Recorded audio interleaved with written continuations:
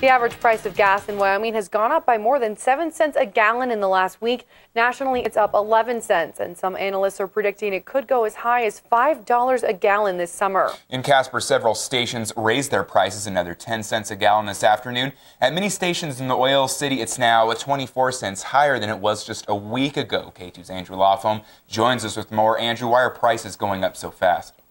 Well, Taylor, according to one petroleum analyst I spoke to, gas prices typically raise incrementally this time of year naturally. Wyoming does benefit from access to cheaper Canadian crude oil that the majority of the U.S. doesn't have, leaving our prices here considerably lower than the rest of the nation. But the price of gas in Wyoming is still expected to rise aggressively, many thanks to the rising tensions in the Middle East.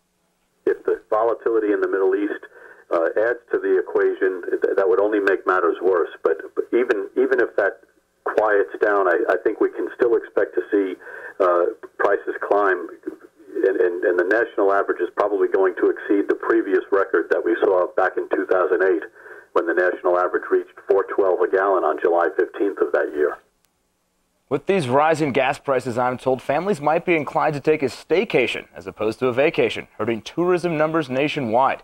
Reporting live from the studio, Andrew Lawfome, K2 News.